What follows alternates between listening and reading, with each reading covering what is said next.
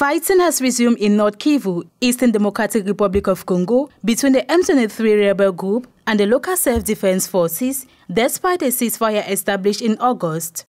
The M23, backed by Rwanda, seized control of two localities, notably Kalembe and Kishali, but volunteers of the Defense of the Homeland managed to retake Kalembe after intense clashes.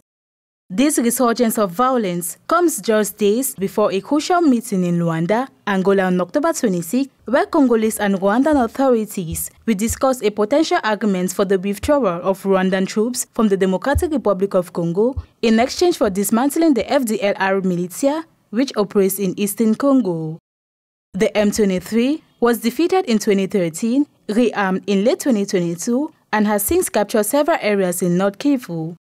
Kinshasa has accused the group of committing civilian massacres and has requested the International Criminal Court to investigate potential violations of international law. The court has responded positively, reactivating investigations dating back to 2004 in the Democratic Republic of Congo.